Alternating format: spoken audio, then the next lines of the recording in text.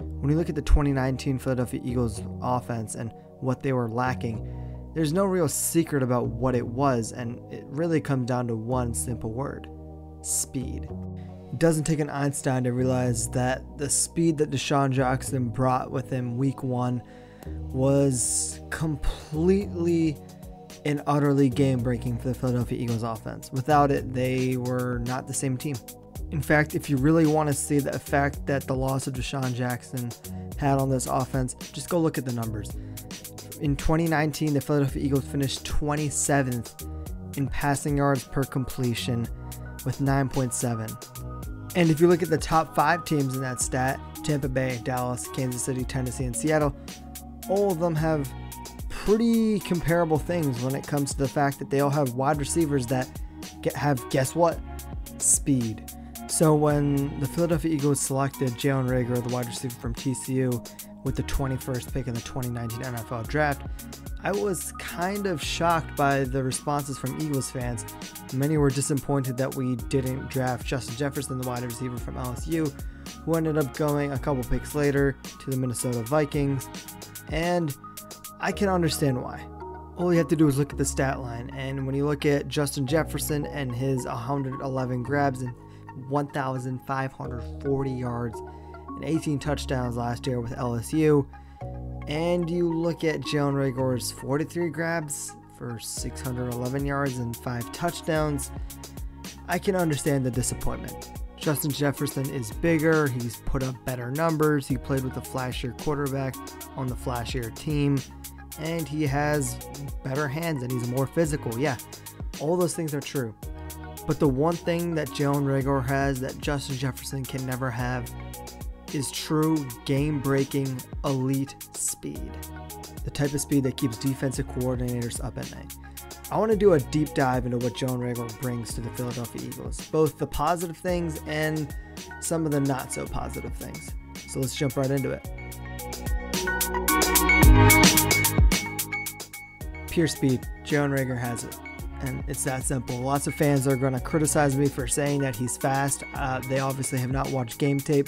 Yes, he ran a slow 40 time at 4.47, but when you look at how he plays, he runs way faster than that.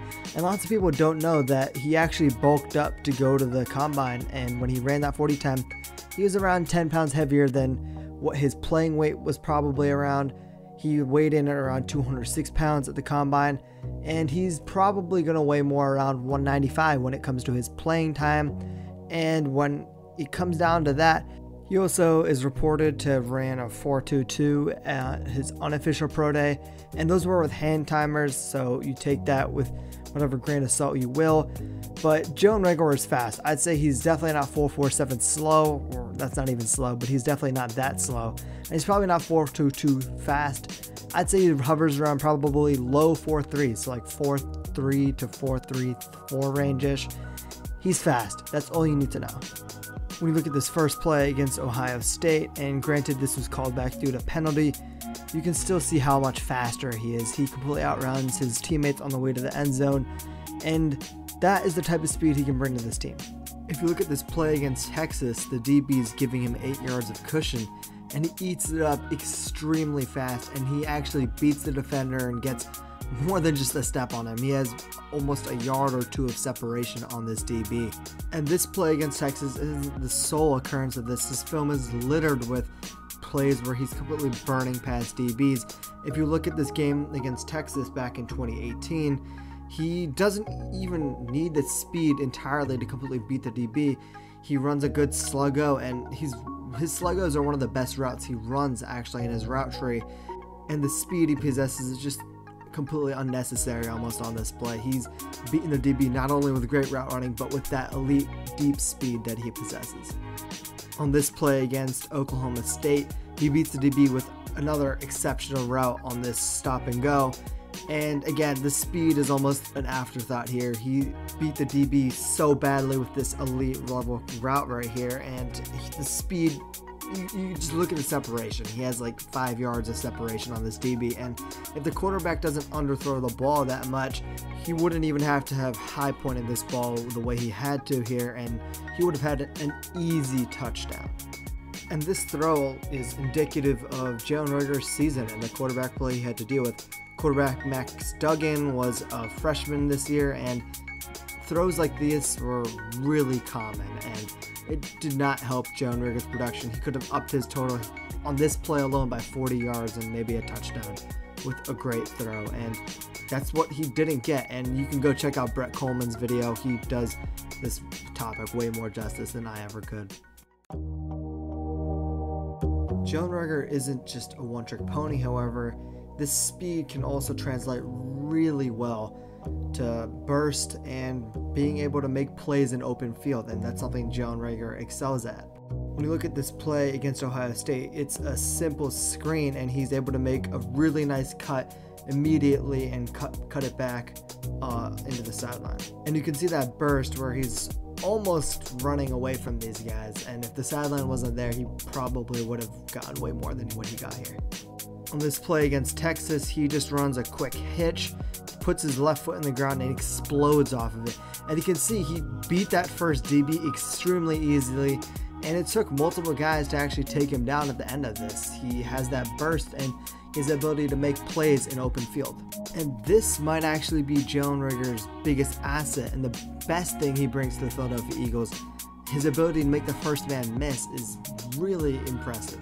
On this play against Oklahoma State, it ends up being another screen, and he gets the ball, and first thing he does, boom, cut, makes the first guy completely whiff on him, makes the first two guys whiff on him, and his momentum actually carries him out, and he ends up falling because of it, but still extremely impressive. Speed is a defensive coordinator's nightmare, and what Jalen Reagor brings on the speed front and his elusiveness helps essentially warp the defense, and his ability to be used in pre-snap motion is something pretty underrated actually. You see on this play against Texas that actually ended up losing yards, but he is used on handoffs pretty often actually, and if you literally stop the play the minute you see the quarterback hand the ball off, and even before that, you see all the linebackers shifting to the left side. Literally everyone's running that way, and it's a great tackle by the linebacker. But again, Jalen Reagor helps pretty much change the flow of the defense. On this play against West Virginia, Jalen Reagor ends up getting the handoff as well and ends up pitching it. But if you look, he makes the entire defense commit to rushing that left side, and it's an easy gain for his wide receiver that he pitched it to. And if you keeping a tally on most of these plays, he's having 8 yards of separation between him and the DB, and he's burning through a lot of it as well. He's going to have a lot of defensive backs playing off of him because of what he can do, and that could really play mind games in the defense. So he's also adding that sort of mind game type of mentality and that functionality for the Eagles offense in 2020. Reagor isn't just speed and elusiveness in open field though. He also has some abilities to make some physical catches, and if you see this play against West Virginia, the defensive back is all over him on this slant, and he's able to catch it through contact. And not only does he do that, but he also shakes the tackler off of him, and he does end up fumbling here, but fumbles aren't really an issue in his game. That's just more of him getting, quadruple team, but he has the ability to make those physical contested grabs when needed. And against this play against Texas, he's running a goal line fade almost, and not almost, that's exactly what he's running. And again, Reagor isn't a big guy. He's a hair under 6 foot and maybe 195, maybe even 190 when he's playing against this team at that point of time. But he has that ability to physically high point the ball, and you can use him in the red zone when needed. He has the speed and elusiveness to also do that when needed, but he can go up there and make contested grabs as well. And I think this play against Oklahoma State really summarizes this. Again, it's a poor throw by the quarterback, and he has to adjust after he's beaten the DB, and you can see him just go up there, fight through the contact, and he goes down with it. He high points the ball, and the DB tries to make contact late and knock it out, and Reagor has the stable hands to go up and make that grab. Now on this play against West Virginia, you see him running a go route. He does an inside jab with his left foot initially, and then he has enough speed to beat the defensive back And it's, again, a pretty poor throw almost, not really leading him, but he goes up there, fights through the contact that the DB initiates on him, and again, he high points the ball and comes down with it. It's a skill that he possesses. And you may say those are just some no-name DBs, but here you see him doing it against Ohio State, against the 3rd overall pick, Jeff Okudah, where he runs a dig route, and it's not the best route. I will give you that. It's not the best route whatsoever, but he fights through the contact that Jeff Okudah is making. Jeff Okudah has his hands on the ball, and he has the tight hands and the strong hands to pull it in from him. And again, Jalen Reagor has that ability to make, those contested grabs and be physical. That being said, again, he's only 5'11" and around 195 pounds. He's not going to really bowl over guys. This isn't like a Megatron type of receiver here, or DeAndre Hopkins. He's not going to break many tackles. That way, if he causes missed tackles, it's because of his elusiveness. So the physicality wise, he's physical when it comes to catching the ball, and he has that a tool in his arsenal, but he's not physical when it comes to after the catch. Jalen Reagor also gives you the ability to put him back there and have him return some kicks, and this return kick against West Virginia was pretty remarkable, actually. He, backpedals and weaves his way through defensive players like it's nothing, and then you see that burst to get away from the last guy. Again, he has the ability to return punts, and he returned 2 for touchdowns in his latest campaign in 2019. So if Philly wants to put him back as a punt returner, he can do that, and he might even break one every couple years. Now, Reagor is an all sunshine and rainbows. He does have a slight drop issue. I'd say it's more concentration drops, and he just sort of turns upfield before he actually gets his hands on the ball. See, on this play against Texas, he's running a wide receiver screen, and his hips are turned away from the ball. They're turned upfield, and he drops it. Again, he's more concentrated on turning upfield than he is catching the ball. And this isn't like a normal occurrence. It does happen sometimes. It happened here as well on this another play against West Virginia, where he turns upfield before he actually gets his hands on the ball. Again, these are more concentration issues, and I think he can definitely clear those up. You do get the occasional drop here that he shouldn't. You can't really chart up to concentration drops. This play against Texas, he has the defender beat, and it's a dime by the quarterback, actually, and he just drops the over-shoulder throw. So he does have those drop issues, and he did have the 3rd worst catch percentage in college football last year. He had a 16.4% drop rate and 9 drops last year, and again, that's not the best thing you want to see in a player of his caliber, and especially his draft capital. But I think that this is something that can easily be ironed out if he puts his mind to it and, has less concentration issues, and he actually catches the ball before he runs.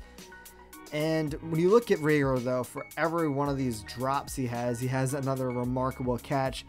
Here's a play against Damon Arnett, another first-round corner from Ohio State, and he beats him off the line on the deep route, over deep 9 it is, and then he makes an incredible one-handed grab, and he has incredible catches like these for all the bad drops he has. He has, positive potential and negative potential. If he works on the drops, he could be amazing, and if he doesn't work on the drops, well, then it's an issue. But he also has the ability to make some remarkable grabs, so that's what you're getting when you get Jalen Reagor.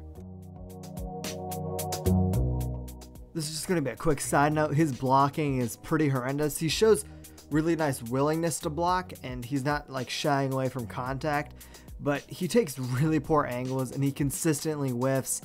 You can see this block against literally anybody. This block against Ohio State, and completely whiffs on the defender and takes a bad angle, and he does this repeatedly. His film is littered with these types of poor block attempts. When he does get his hands on you, he does show, again, pretty good willingness to block, and he has the ability to be an okay blocker, but he's not bringing much to the Philadelphia Eagles offense blocking wise. And again, you're not drafting a player of his caliber to come in and be an elite run blocker.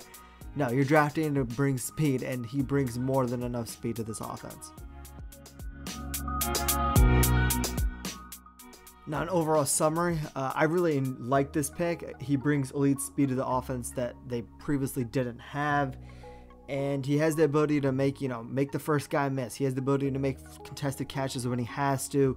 He has the ability to just completely juke people and run past them. He has the ability to return kicks. And again, he does have some drop issues. He needs to iron those out. His blocking isn't good. His route running, it's not something I really touched on here, but I really like his slants, his sluggos, most of his deep routes. He has the nuances down for those routes, I'd say. The rest of them, they need some polishing and ironing out, and his route running on almost the rest of the route tree is not as polished as it is for the slants and the rest of the deep routes. But overall, it's something he can work on. And the problem with Jalen Reagor is it's all things that can be fixed by good coaching and him putting in the work. And when I look at a player comp, I think his ceiling and the best case scenario for Jalen Reagor, I see an Odell Beckham with slightly more speed, but also slightly less explosive good catches. I think Odell Beckham is not completely out of the range of possibilities for him. And when I look at his worst case scenario, I see a faster Nelson Agholor. So if he can, surpass those expectations of Nelson Agholor and put together, closer to Odell Beckham, and again, I'm not saying he's going to be an Odell Beckham, but that's just what I'm seeing on film. I see an Odell Beckham light player, and I see Nelson Agholor type problems. So overall, I'd grade this pick a solid B+. I really like what the Eagles did here, and I know lots of fans are going to dislike this pick just because Justin Jefferson is, again, flashier, more well-known, and he played with on a bigger school with a better quarterback on the biggest stage in college sports. I can understand it, but for the needs that the Philadelphia Eagles needed and the needs they had, I think Jalen Reagor was the best pick they could have made.